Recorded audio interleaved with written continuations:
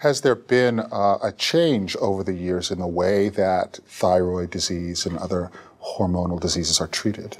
Yes. In the olden days, 10 years ago, we used our fingers to diagnose thyroid tumors. And our fingers may sometimes be very accurate, but other times are less accurate. Now, in the last 5 to 6 years, we have really switched over to using ultrasound very often and very routinely. We have fine ultrasonographers at UPMC.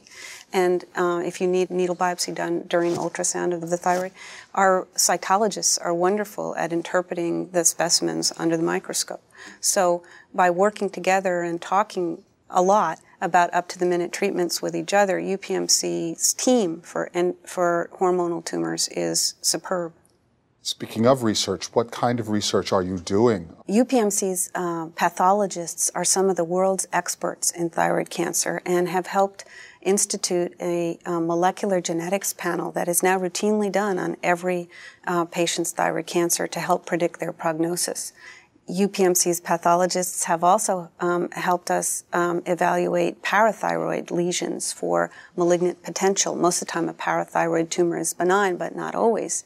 And so we do molecular genetics testing on such tumors as well. Those are state-of-the-art. They are exciting, unique, and a powerful tool for doctors managing patients long-term.